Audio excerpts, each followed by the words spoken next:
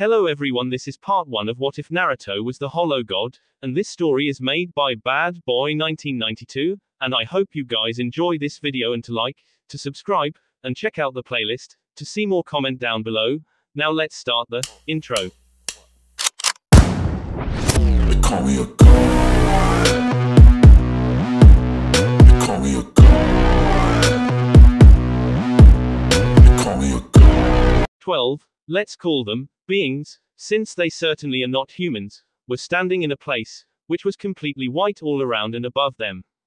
Unlike the sides and the ceiling of the place, the floor seems to not even be there, as it looks like the 12 of them are standing on air. They are looking at something which was happening in the place called Konoha, in the Land of Fire.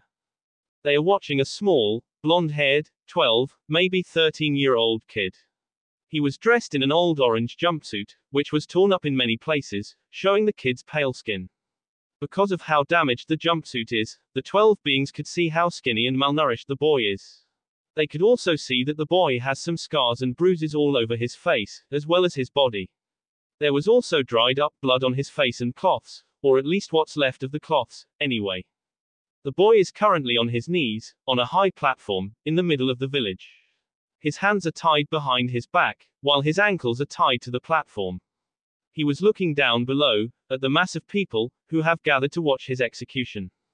He noticed that majority of the people had smirks, or large smiles on their faces, while only occasional few wore scowls, angry faces, or were crying because of what's about to happen.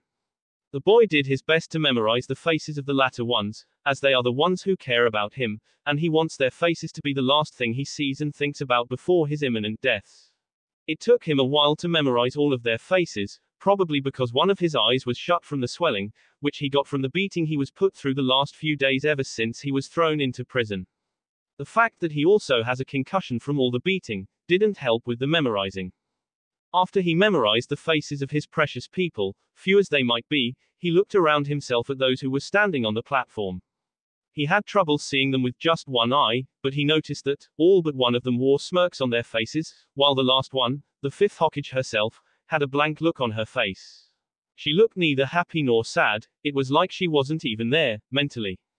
One of the people who were on the stand, Naruto recognized him as one of the elders of the council, walked at the front of the execution platform, and started to explain how Naruto is the village traitor, who almost killed the last Uchiha on the mission to retrieve the said Uchiha from the clutches of the traitor, Orochimaru, who kidnapped Sasuke Uchiha from the village. He said that because of what Naruto did to Sasuke, causing him grave injuries, which could have been fatal if not for Tsunade, Naruto was sentenced to death, and Sasuke himself will be the one to perform the execution. While the old man was giving the speech to the masses, the 12 beings above them were watching the scene with mostly blank looks. What is going on here? Asked the smallest and the youngest looking member of the group. Her name is Lynette and she was wearing a helmet, with 2 horns on the top of her head. The left horn looks as if it has been cut off and the left half of the mask covers her left eye. Her right eye is light pink, with the left eye covered by her mask and a flame design over the eye socket, and she also has light green hair arranged in a very basic manner. She was dressed in a white-colored briefs with a black line positioned in the middle, arm warmers, a revealing vest with a high collar and thigh-high, fur-lined boots. The most interesting thing about her is the hole positioned in the center of her stomach. Who is that kid? And why are you showing us this? Her question was addressed at the tall female, wearing a regal clothing like that of a princess or a queen.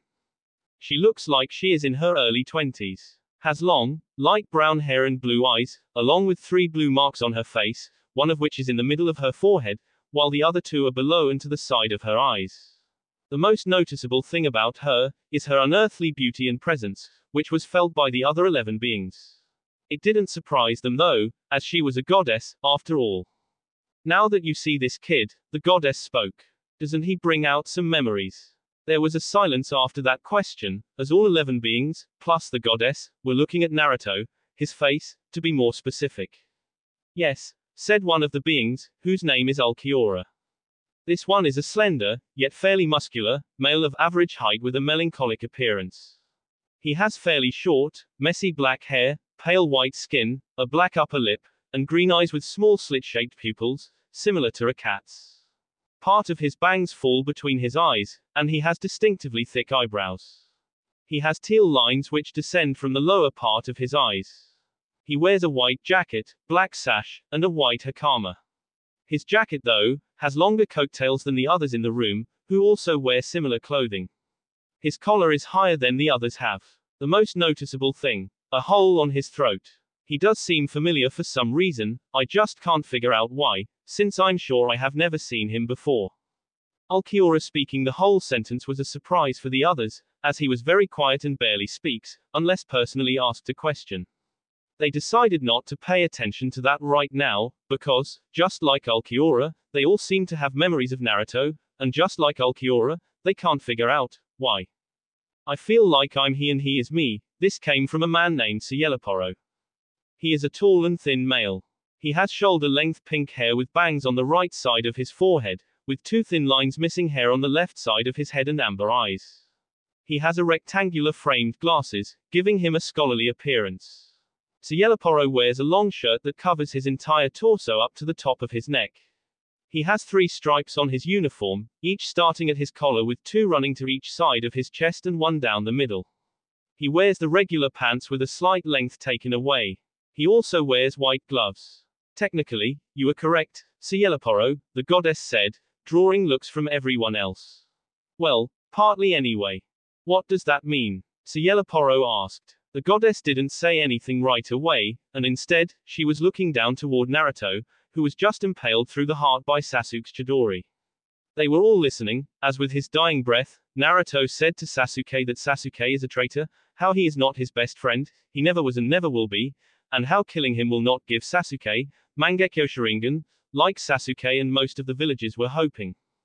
The goddess and the others watched, as Naruto died, and then his soul left his body, before a small red orb separated from Naruto's soul and disappeared. This surprised everyone but the goddess, as she knew what that was. What happened next, though, surprised him even more. Naruto's soul glowed black, before it split up in 10 different orbs, each different colored, which then flew toward the sky until, one after the other, they all disappeared. Another interesting thing that happened, was that the necklace Naruto had around his neck, the same one Tsunade gave him, broke into 10 different pieces, and they also disappeared. Once Naruto's soul disappeared, the goddess snapped her fingers, and Konoha disappeared from everyone's sights, turning the floor below them all, the same white color as the walls and the ceiling. As you have heard, the boy's name was Naruto Uzumaki, the goddess said, and then went to explain about the boy's life, from the night of his birth, until the day of his death. The red orb which separated from his soul, was Nine-Tails' soul, which will eventually reappear somewhere in the elemental nations. What happened afterward, is that Naruto's soul, broke into 10 pieces. Each piece ended up in Huko Mundo, where they became hollows. Over time, those 10 pieces would rise in power and rank, with one of the pieces, actually splitting once more. The goddess noticed that it has finally started to dawn, where she was going with this explanation, on the minds of the beings in front of her. Those 10 pieces, would become the 11 of you, after Stark over there, split his soul once again to create Lilinet. The silence which followed after it was revealed that Espada all used to be one human boy, before his death and the break of his soul, was unnatural. It was quitter then on the cemetery during the night. Eventually, it was broken by Cielaporo. But how is that possible, he asked. Human souls can't break into pieces like that. At least not naturally. Instead of answering the question right away, the goddess went and snapped her fingers one more time, before the eyes of the Arancars glowed and then glazed over for few moments. What was that? Asked a tall, muscular man with light blue spiky hair and light blue eyes, the latter including green lines below them. His name is Grimjo. Grimjo's attire consists of a white hakama, a black sash and a ragged white jacket with an upturned collar. The inner lining of his jacket is black and Grimjo wears it with the sleeves rolled up and leaving it open to expose his muscular chest. The remains of his hollow mask consist of the right jawbone and his hollow hole is located on his abdomen. Grimjo sports a large scar across his torso, gained from his battle with Ichigo Kurosaki. The other Arrancar wondered the same, though smarter ones, like Cielaporo, seemed to have figured it out. Those were Naruto's memories from when he was alive, the goddess said. After he died and his soul broke, all the memories of his life were buried deep into all of your minds. I just brought them out. Do you now understand why Naruto's soul broke? The goddess asked. Do you understand the kind of life he had is what caused his soul to crack when he was still alive, until it finally shattered when he died. Sayelaporo is right. Souls shouldn't shatter like that without something powerful causing it to break. Pain and suffering Naruto felt and experienced during his short life were powerful enough to break his soul, and over time, create all of you. All of you represent something about him. His feelings, his experiences, his desires, his aspects. All of your powers are dependent on how powerful his aspects were. Seeing the confused looks, the goddess decided to explain. For example, Yami. The goddess looked toward Yami Argo. He is by far the largest of the current Espada. Yami is a giant Arrancar with tan skin, a powerful build, and a ridge-lined cranium. He has brown eyes, black hair, long, bushy sideburns, and a thin ponytail reaching his upper back. Aside from this, he is bald. He has orange eyebrows, and red markings under his eyes. He wears the standard Espada uniform, with the only difference being his jacket is always open. Like all Arrancar, he has a large hole signifying his previous time as a hollow. His is located in the center of his chest. What remains of his hollow mask is the jawbone, complete with 8 teeth, which rests on his chin. A tattoo of the number 10, signifying Yami's rank, is on his left shoulder. In his released form, the 1 melts away, leaving just the 0. Yami looked toward the goddess, waiting to see what she will say about him. You are the strongest of all 10 of you, and your aspect is rage, the goddess said. That's because of all of Naruto's aspects, his rage was the strongest. It even eclipsed his loneliness, which became Stark's aspect of solitude. The same goes for the rest of you. She was now looking at everyone, and not just at Yami. The more powerful one of his emotions was, the more powerful you became as representation of those emotions, representation of Naruto's aspects. The goddess paused, and had a thoughtful look for a moment, while looking at Baragan, Ulquiorra, and Zomari. Baragan has the appearance of an elderly man, with a left olive green eye, a white mustache and white hair. His face is lined by large scars on the left side of his chin that goes down to his neck and across his right eye. Despite his aged appearance, Baragan is quite stocky and muscular, and when standing, albeit with the slouch of an elderly person, he is of a fair size. He wears a regal white leather coat with black fur lining, short sleeves, and 3 black fur stripes running along the bottom. He wears a golden wristband on both wrists, and a belt consisting of 3 thick chains attached to a large metal disc with a sun emblem. Overall, he resembles a barbarian lord, of Viking origin. The remnants of his hollow mask take the form of a 5-pointed crown just above his forehead. The location of his Espada tattoo is unknown. His hollow hole is in the center of his chest. Zomari is a tall, muscular, dark-skinned Arrancar with noticeably large lips. The remnants of his hollow mask consist of a row of bony spikes along the crest of his head, forming something similar to a mohawk hairstyle along with a pair of skull-shaped earrings and a thick bony necklace. However, it is uncertain if the necklace may also be a part of his hollow remains. This gives him somewhat of a witch doctor appearance. He is also bald and has golden yellow eyes. Zomari's uniform conceals his Espada tattoo and consists of a long Mandarin-style Arrancar jacket with a small opening at his chest area. He wears a default hakama like all other Arrancar, although his sandals resemble traditional martial arts training shoes. Zomari has 3 triangle-shaped tattoos on his chin. He also has 4 lines running down from his forehead directly above his eyes that end with dots appearing as exclamation points. These are on both sides of his head, giving him a total of 8 lines. The 3 represent senescence, nihilism and hedonism, in that order, and that is what's confusing the goddess. Naruto was 12 years old when he died, the goddess said. So the reason behind one of the pieces of his soul becoming Baragan, or why it represents senescence, is beyond me. Ulquiorra's nihilism, maybe I can understand to a certain point why some of his beliefs can be considered nihilistic. I don't understand Zomari's aspect at all, she outright said. Nothing, absolutely nothing about Naruto would make me think that he has even a whiff of hedonism in him. It just doesn't go with him, just like senescence.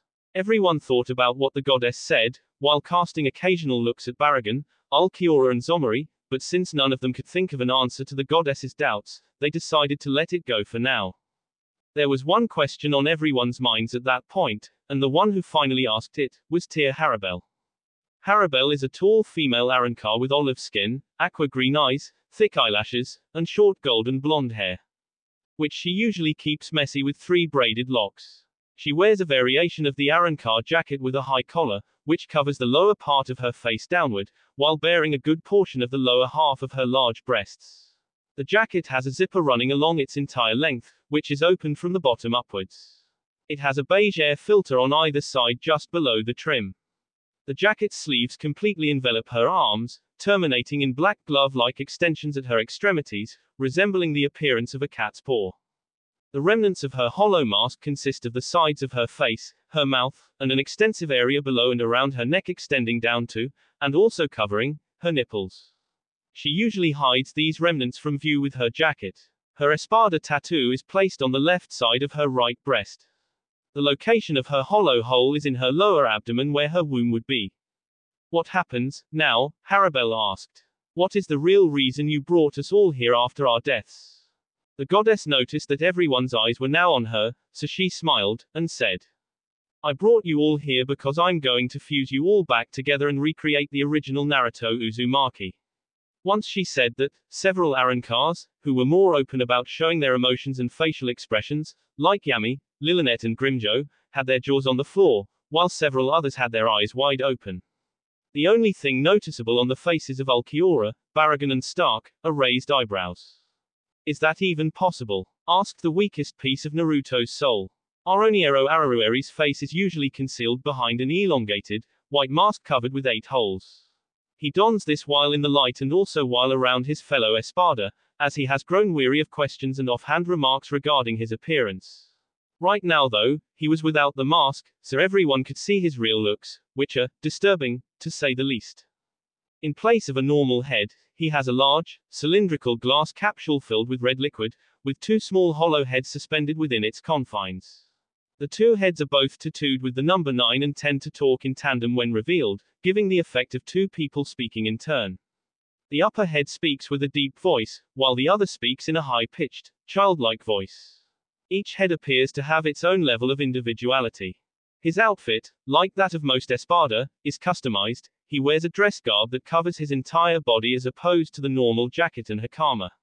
He also wears a frilly noble's coat that acts as his replacement jacket and a single white gentleman's glove. The remains of his hollow mask are on both of his heads, the upper head having 3/4 of itself covered with the mask, and the lower head having only half of itself covered.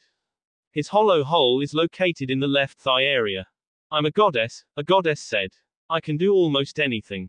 Fusing you all back to how you used to be before the split is easier than you think. And why would you do that? Harabel asked. Why just not let us disappear now that we are dead? The goddess sighed. Naruto didn't deserve to die when he did, she said. He has a big destiny, and allowing him to die was a big blunder on my part. You may think that I'm all powerful, and to a certain extent, I am.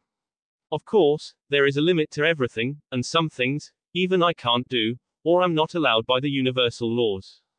I knew the kind of life Naruto had since he was born, and I kept an eye on him, because I knew that there would be those who wish his death. I spent 12 years looking over him, keeping him alive in several cases, but the one time I was occupied with something else, he was executed right away. By the time I found out, he was already dead, and I couldn't do anything, since his soul already broke and the pieces went to Huko Mundo. I was so angry after that. I almost ended up destroying the elemental nations, and the only thing that stopped me were my siblings, who reminded me that I would be punished if I hurt mortals. At that point, the only option I was left with was to wait for all of you to die, so I can bring you here and fuse you back. Once the goddess finished, she looked at the faces of all the Arrancars, and saw that most of them had angry looks on their faces, but few had curious looks. One of those with curious looks was Ulquiorra, who asked, why is Naruto so important that you spent so much time guarding him, and now are going as far as to fuse us all to recreate him? Naruto is the child prophesied to either save or destroy the elemental nations, the goddess said, getting raised eyebrows from every Arrancar. That's why he is so important, and why his death is something that should have never happened. Once a prophecy is made, no one is allowed to manipulate it and try to make it work how they want. The prophecy about Naruto was told to Naruto's former teacher, by his summons, and he told it to his own teacher, the third Hokage, who then decided they should keep quiet about it, which is a good thing. The bad thing is that they decided to manipulate the prophecy to work for them. They wanted Konoha and the Land of Fire to be the strongest in the elemental nations, so they allowed Naruto to be starved, abused, both physically and mentally and many other things, while at the same time, the third Hokage played a grandfather figure in Naruto's life, making Naruto think he actually cared about him, when he didn't and only wanted Naruto forged into a weapon to send after everyone except Konoha and the Land of Fire. Of course, they couldn't just train him to become strong, or let him have a normal life and do as he pleases, as they thought that he could become uncontrollable. Every time he was tortured, Hokage knew from the start, and even ordered some of the attacks. He would wait until Naruto is just about to be killed, or until he took enough damage that it would take a while even for the Nine Tails to heal, before he stopped the attack, and then took Naruto to the hospital. Then, he would play the concerned grandfather, who would tell Naruto that the villagers don't know what they are doing, and that he should learn to forgive and forget.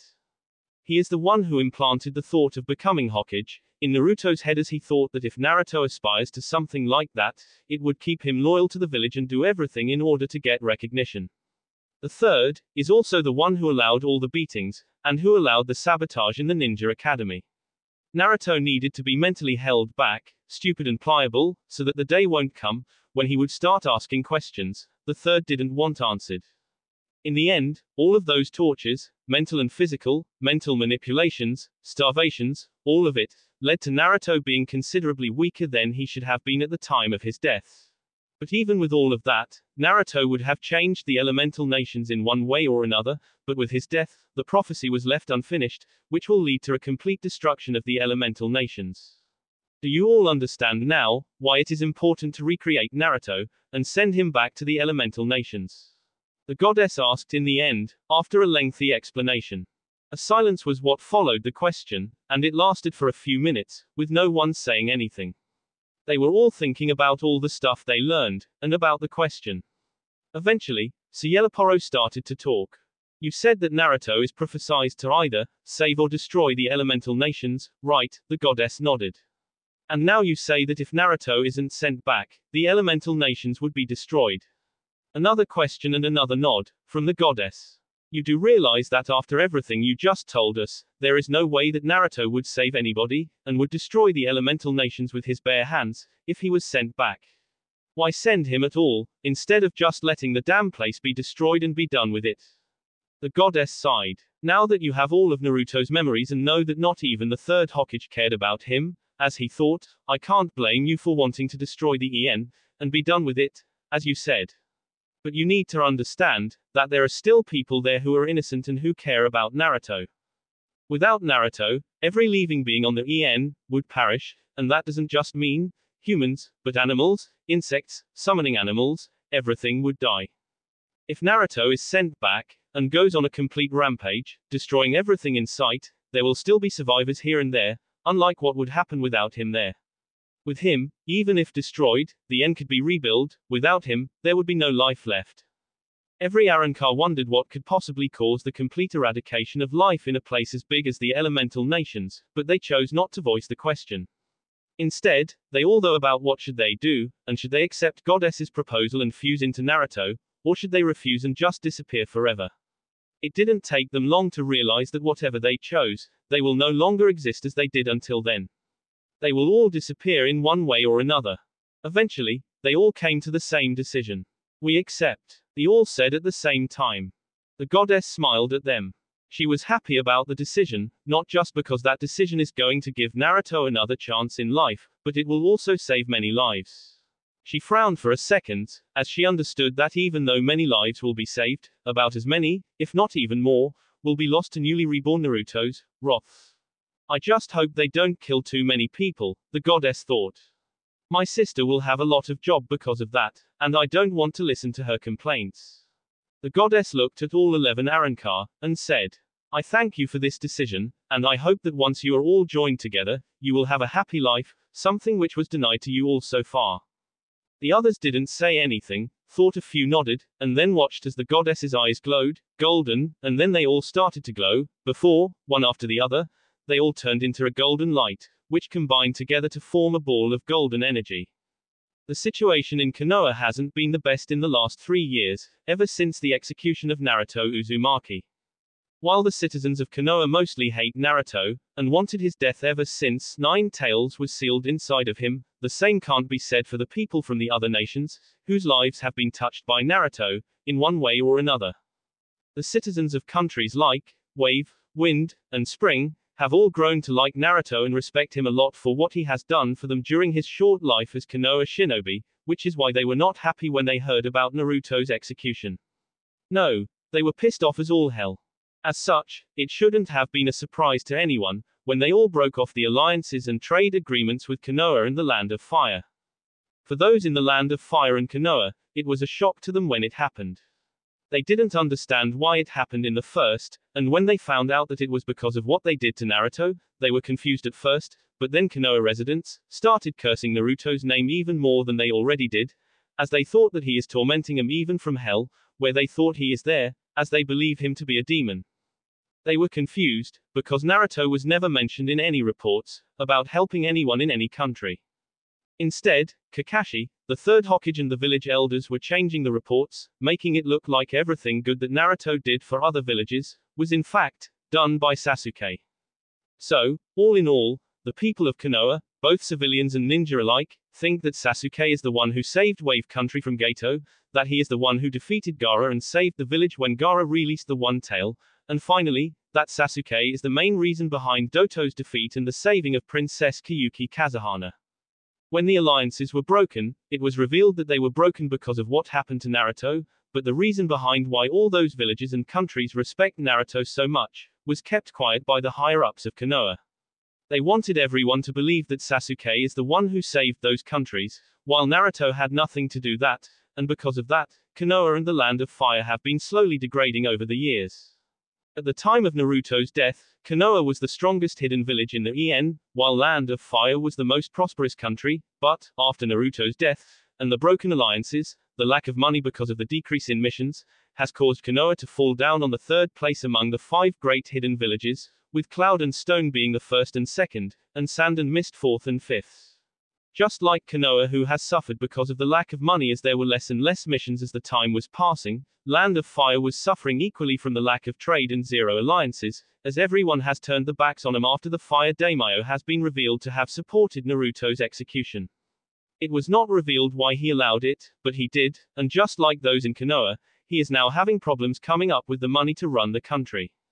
Several months after Naruto's execution, Tsunade suffered a mental breakdown, and was sent to a mental institution, while Danzo has been named as the 6th Hokage.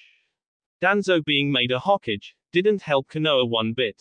Instead, it actually made things worse for them, because people from the other countries knew who he was, and what his wishes were, so they stayed away from Konoha, but were preparing themselves in case of the invasion by Konoha, which, knowing Danzo, wouldn't have surprised anyone. If Tsunade has stayed the Hokage, the situation would still be bad, but maybe there would be some countries who would be willing to do something to help, since she is actually liked and respected all over the EN, even by Konoha's enemies. The moment Tsunade had a mental breakdown, was the moment the countdown to Konoha's doom has started. No one knows the reason behind Tsunade's mental breakdown, but those who knew her and of her close, mother-son, relationship with Naruto, assumed it was because of what happened to him. To this day, 3 years after Naruto's execution, no one knows why Tsunade went with it, and didn't try to stop the execution. In the minds of all of Konoha's citizens, her blank face from when she was standing on top of the execution platform was engraved forever. Many have theorized that she tried to stop the execution, but when the council and daimyo overruled her, she snapped, and only was able to hold herself from going completely under, for a few months, before she finally broke completely. Unfortunately, they weren't sure if it was that, or was it something else, so they just decided to let it go, and learn to live with it. With Danzo as Hokage, he implemented his root program, and made the village more militarized than it was, which led to the other nations also increasing the military power. All of that increase in shinobi in all 5 great nations, along with some smaller ones as well, turned the whole EN into a giant bomb, just waiting to explode and send everything straight to hell. As the things are now, all 5 great nations are standing alone, without alliance between 2 of them, like Leaf and Sand used to have alliance until 3 years ago. The fact that they are all standing alone is the reason the great nations haven't started another war, as each country is afraid that if they attack one country, another might use the opportunity to attack them. Of course, none of the Great Five are just seating around. On top of them increasing their military potential, by increasing the number of ninja as well as train those they already have to reach their maximal potential, they are also trying to make alliances with smaller countries. That wasn't going easy, though, because there is mistrust between everyone in the EN, and no country trust another enough to form alliances, but there are a few exceptions, where alliances are formed not based on trust, but mutual need. One such alliance is between Stone and Sound, where Third Tsuchikage and Orochimaru have formed alliance in order to build power together and eventually bring down Cloud and Konoha, and then go after the rest of the EN. The only alliance which was built in the last 3 years, and which didn't have anything with building military power, was the alliance between Sand, Wave and Spring. The alliance was built after they all severed their ties with Konoha, because of what happened to Naruto. It was a respect they all for Naruto, which was a starting point for the meeting between the leaders of the three nations, which led to an alliance, which was supposed to better the life for everyone in each of the three countries, as each of them had something that the other two would want and find beneficial. Other than the two alliances, there were some negotiations between some other countries, but nothing was agreed on, as of yet. The closest to reach the agreement for the alliance are Rain Village, Star Village, Waterfall Village and Grass Village, who are trying to form the alliance to battle against the big nations, in case they decide to use their land as the battleground like they did in the past. Rain is secretly led by the Akatsuki, and that was revealed to the other three nations during the negotiations.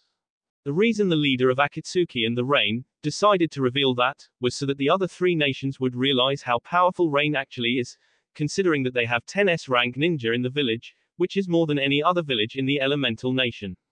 If this alliance is made, then it would be the most powerful alliance of all others in the elemental nations, and nothing short of all 5 great hidden villages, allying, would be able to go up against them. To make themselves stronger, and to counter possible alliance between Rain, Star, Waterfall and Grass, Orochimaru sent some of his men to the village hidden in the dreams, to acquire something, which would be powerful enough to make Sound Stone alliance, capable of battling against Akatsuki and the alliance of 4 nations. They were successful, and the 3-headed guardian beast of the Hidden Dreams village was sealed inside one of the members of the Uzumaki clan Orochimaru had as a ninja in his village. The woman, by the name Fuka Uzumaki, has officially become the first ever 3-heads Jinchuriki. To try and combat against the overwhelming power and forces, Rain and their allies, along with Sound Stone Alliance, Danzo has sent a team on a mission to retrieve another demon, who was sealed long time ago, and which would give them power to fight back, now that they no longer have 9 tails Jinchuriki. Konoha, 3 years after Naruto's execution. A team which was sent on a mission to capture and seal a demon known as Mario, was Team 7. After Naruto's execution, the relationship between Team 7 members was not what one would expect. In the eyes of the many, Naruto was a menace at best, and a demon, at worst, and Kakashi and Sasuke had the same beliefs. In fact, in their eyes, Naruto's only use was to eventually be killed by Sasuke, so he can awaken Mangekyo Sharingan.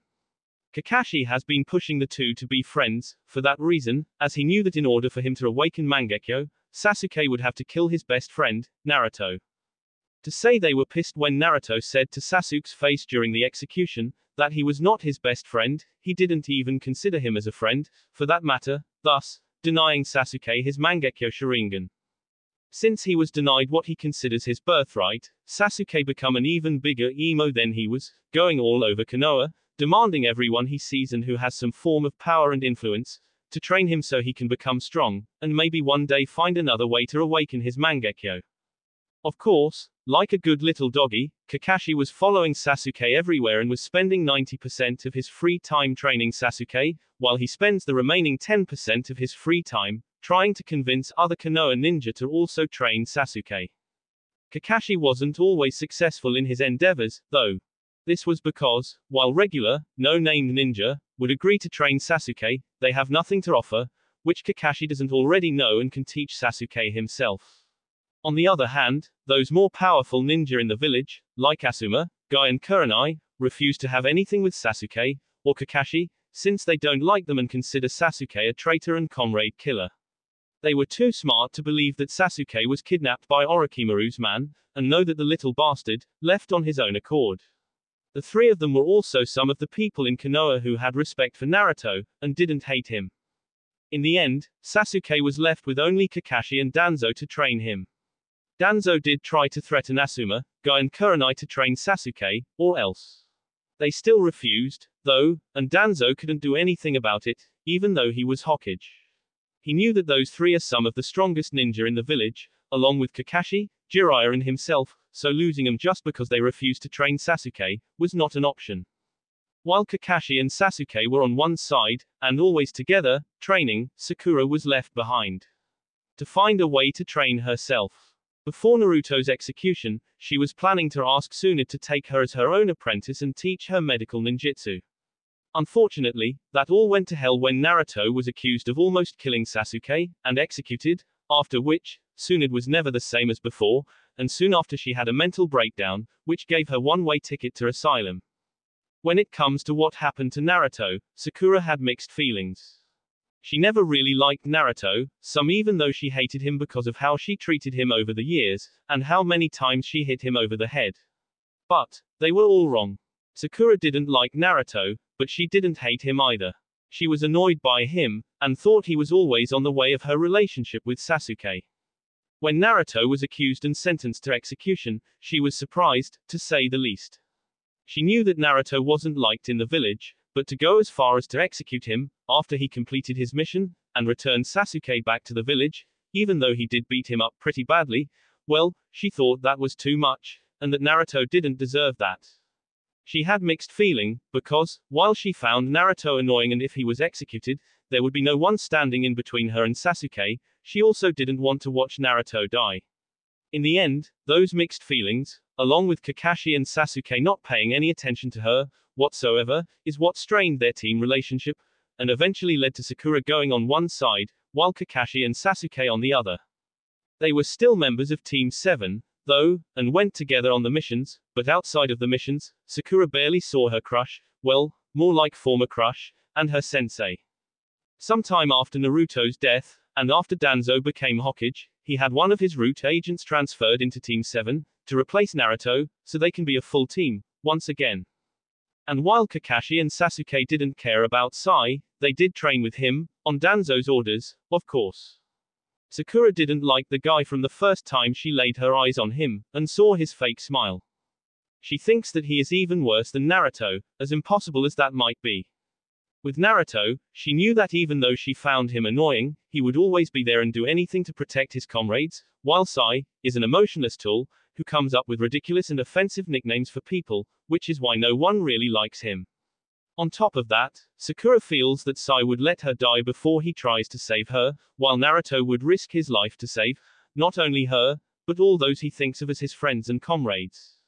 Because Tsunade was unavailable, Sakura ended up convincing Shizune to help her with her training and to learn medical jutsu.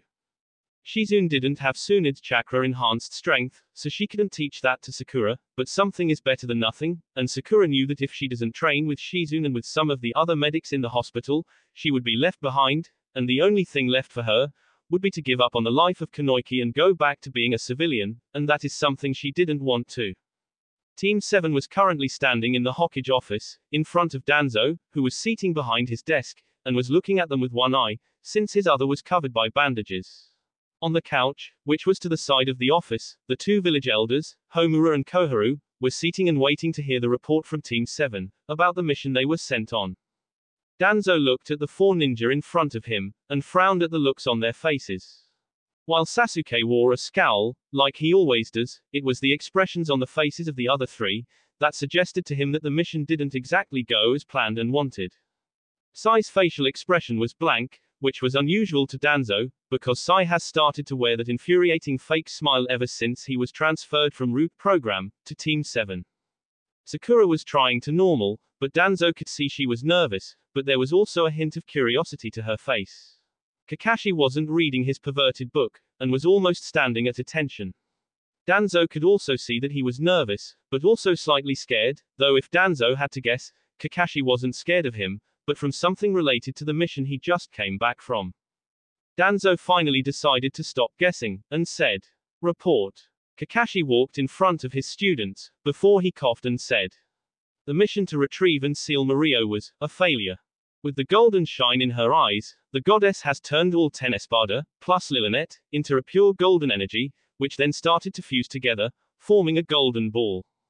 At first, the ball was quite big, being several meters in diameter, but as the minutes passed, the ball was shrinking in size, while at the same time, was apparently increasing its density, considering that the floor below the ball was cracking from the pressure. Along with the shrinking of the ball, there were also sparks of electricity rolling over the ball. All in all, the picture looks and feels quite scary, and would have made every human and low-class deity shiver in fear from the ominous feeling the ball was exuding. Once the ball was down to about 2 meters in diameter, it stopped shrinking, but the electricity around grew more powerful, while at the same time, cracks started to appear all over the ball. While this was happening, the goddess was calmly standing few meters away from the ball, and looking at it, waiting for the fusion to finish, so that she can see what will come out, as even she is unsure how Naruto will look like after the fusion. One thing she knows for sure, though, is that he will be looking at least slightly different than he used to be, before his death. It took 5 minutes for the fusion to be over, and once it was, the ball of golden energy burst into golden light, leaving behind a being of incredible power. The goddess cast a look at the new Naruto, and couldn't help herself as he gained a small red hue on her cheeks.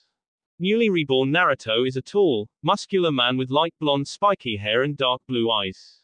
He is around 190 centimeters tall, and about 90 kilograms. He wears a black shirt which he keeps partially unzipped around his chest area, along with black pants, black boots and 2 white belts around his waist, with his zanpakuto sheathed on his left side along his top belt, while on both sides of his lower belt, he has 2 gun holsters, with 2 guns in them.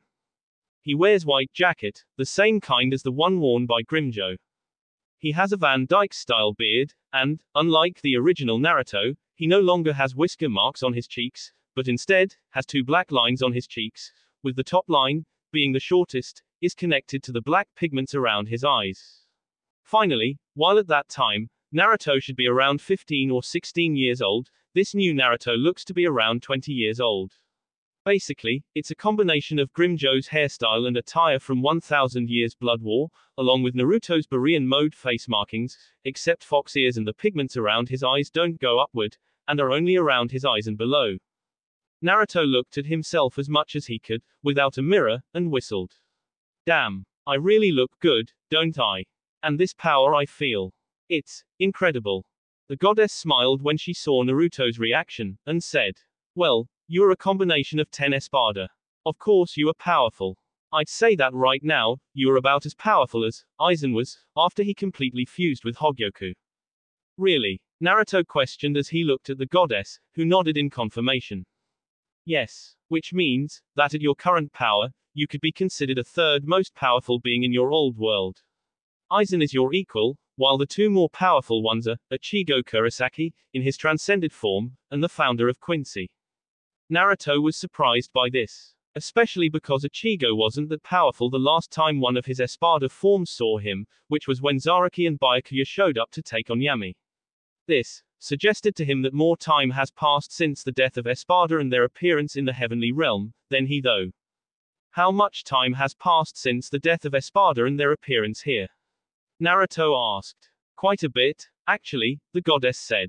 Time passes differently in between different dimensions. For you, it has been many millennia since the death of the original Naruto, but in your old world, only 3 years has passed. It's the same with this realm. It's been about 2 years since the death of all Espada, and since then, many things have happened in that world, starting with Aizen's defeat at the hands of Ichigo Kurosaki and Kisuke Urahara, and his imprisonment after that.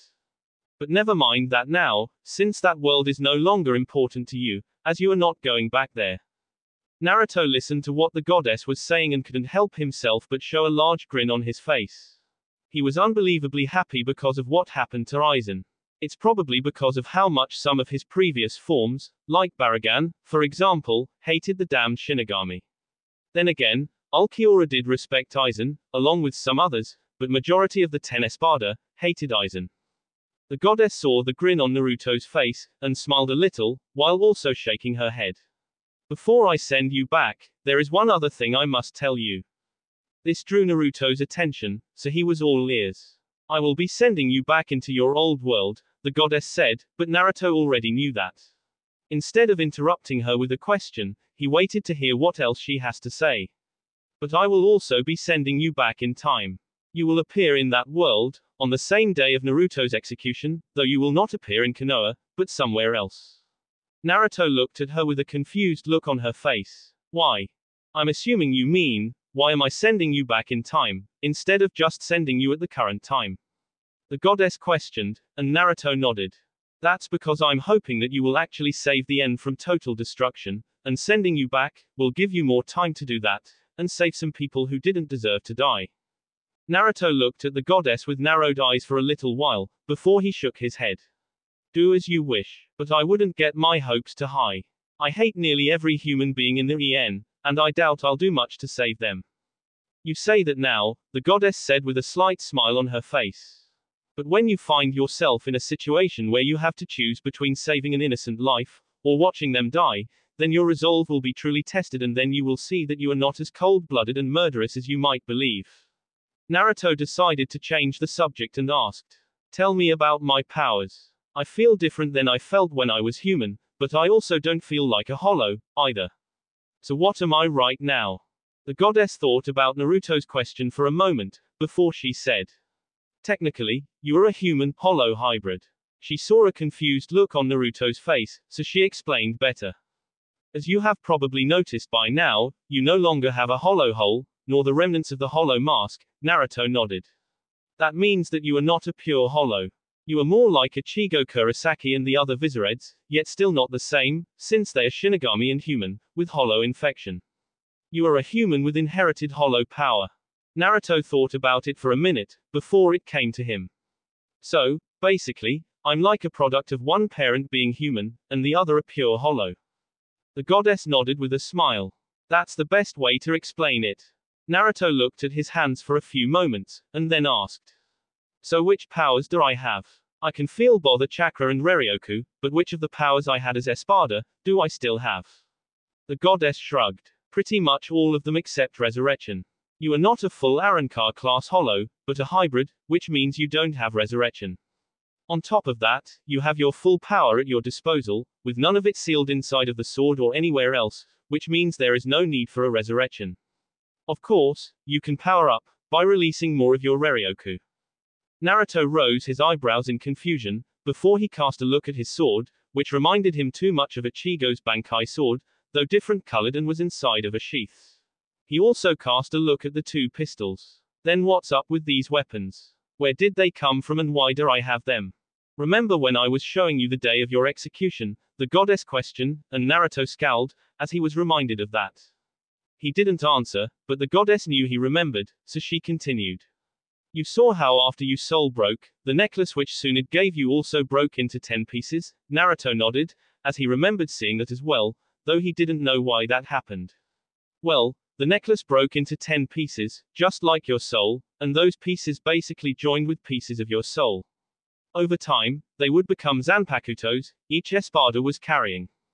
Naruto's eyes widened. You mean to tell me that the weapons Espada were using for so long were made out of a pieces of a necklace? The goddess nodded. That necklace meant a lot to you, just like Tsunade did. Even though you didn't have it for too long, there was still a bond, which is why the necklace broke after your death, and the pieces tied themselves with your soul pieces. Naruto shook his head. This is getting ridiculous, and really hard to believe, he said.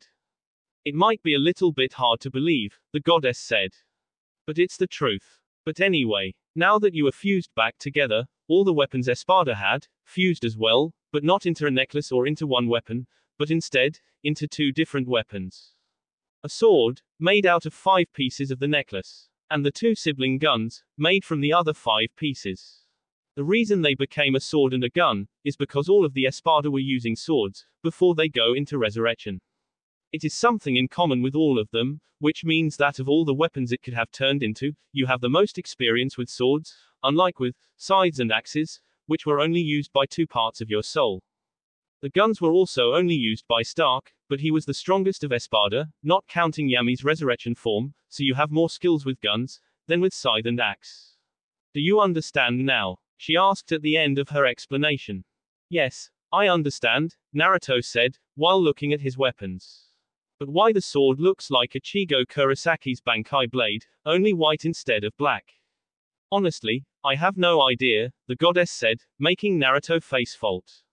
How can you not know? Naruto asked. Weren't you the one who fused me and my weapons?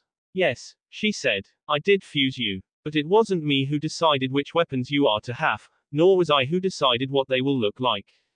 Maybe the sword looks like that, because Espada, who fought against Ichigo, found it to be interesting, so your subconscious made it like that. Naruto thought about it, and realized that it might be the case. Ichigo has fought more Espada than anyone else, and 2 Espada were defeated by him, so it is possible that those parts of him wanted to have a blade similar to the one they lost to. Naruto sighed. Now what? As I said, now I will send you back in time, to the same day you originally died, but to a place a little away from Konoha. The goddess said. Why that particular place? Naruto asked. Wherever it is. There is someone there, who will die, unless you save her, the goddess said, and Naruto groaned. Again with this saving stuff, he said, while shaking his head. Naruto then looked at the goddess and asked. Why do you want me to save this person? Because she is your family. The goddess said, and Naruto's eyes went wide in disbelief. The original you always wanted a family, and while you are very different now than you were back then, I know that deep down, you still want family and someone to be there for you, and not always be alone. Naruto was quiet. He was standing there in the heavenly realm, thinking about everything he heard from the goddess ever since she brought Espada to her realm, and everything he learned after she fused them all to recreate him. It is clear to him that she wants him to save the end, that much is obvious, otherwise, she wouldn't have even bothered to recreate him and send him back. Now, while he is thankful that the goddess was giving him a new chance in life, Naruto couldn't just let go of everything that he has been through while he was living in the N. All the loneliness, pain, suffering. It was too much, and he wants revenge, but the goddess wants him to save those fools who live in the N. So basically, Naruto doesn't know what to do, especially now that he knows that he has at least one member of his family still alive, and that, whoever she is, will die, unless he saves her. Naruto groaned and thought in his head. Fuck. XXX. Naruto's Zanpakuto looks exactly like Ichigo's incomplete Tensei Zangetsu, only pure white, instead of pure black. As for the guns, they are Stark's guns from Bleach Brave Souls. Stark has a Hogyoku-empowered resurrection form there, just like all the other Espada, and the guns are based on those guns. Swords and guns are the only weapons Naruto will be using, even though he knows how to use scythes and axes as well. Finally, imagine that Naruto in this story is voiced by DC Douglas, as I find his original English dub voice to be annoying, especially since it's female voice. That will be it for this video. If you want more, comment down below, like, subscribe. And see you guys later.